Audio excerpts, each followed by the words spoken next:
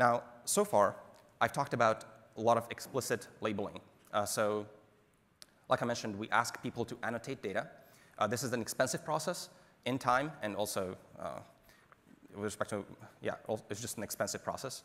And so these annotations, of course, can be very expensive to achieve. So what I want to talk about also is really to utilize the power of the fleet. You don't want to go through this human annotation bottleneck. You want to just stream in data and automate it automatically. And we have multiple mechanisms by which we can do this. So as one example of a project that we recently worked on is the detection of cut-ins. So you're driving down the highway, someone is on the left or on the right, and they cut in front of you into your lane. So here's a video showing the autopilot detecting that this car is intruding into our lane.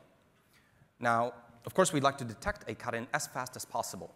So the way we approach this problem is we don't write explicit code for, is the left blinker on, is the right blinker on, track the cuboid over time and see if it's moving horizontally. We actually use a fleet learning approach. So the way this works is we ask the fleet to please send us data whenever they see a car transition from a right lane to the center lane or from left to center. And then what we do is we rewind time backwards and we automatically can annotate that, hey, that car will in 1.3 seconds cut in front of you. And then we can use that for training the neural net. And so the neural net will automatically pick up on a lot of these patterns. So for example, the cars are typically yawed. They're moving this way. Maybe the blinker is on. All that stuff happens internally inside the neural net just from these examples. So we ask the fleet to automatically send us all this data. We can get 500,000 or so images. And all of these would be annotated for cut-ins. And then we trained the network. And then we took this cut-in network and we deployed it to the fleet, but we don't turn it on yet. We run it in shadow mode. And in shadow mode, the network is always making predictions. Hey, I think this vehicle is going to cut in from the way it looks. This vehicle is going to cut in. And then we look for mispredictions. So as an example, this is a clip that we had from shadow mode of the cut-in network. And it's kind of hard to see, but the network thought that the vehicle right ahead of us on the right was going to cut in.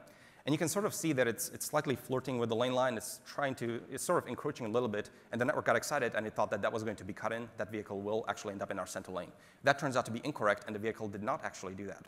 So what we do now is we just churn the data engine.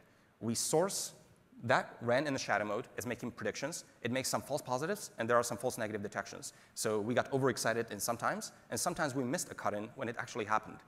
All those create a trigger that streams to us, and that gets incorporated now for free. There's no humans harmed in the process of labeling this data. Incorporated for free into our training set. We retrain the network and redeploy the shadow mode. And so we can spin this a few times, and we always look at the false positives and negatives coming from the fleet. And once we're happy with the false positive, false negative ratio, we actually flip the bit and actually let the car control to that network. And so you may have noticed, we actually shipped one of our first versions of a cut-in detector approximately, I think, 3 months ago. So if you've noticed that the car is much better at detecting cut-ins, that's fleet learning operating at scale. Yes, it actually works quite nicely. So that's fleet learning. No humans were harmed in the process. It's just a lot of neural network training based on data and a lot of shadow mode and looking at those results.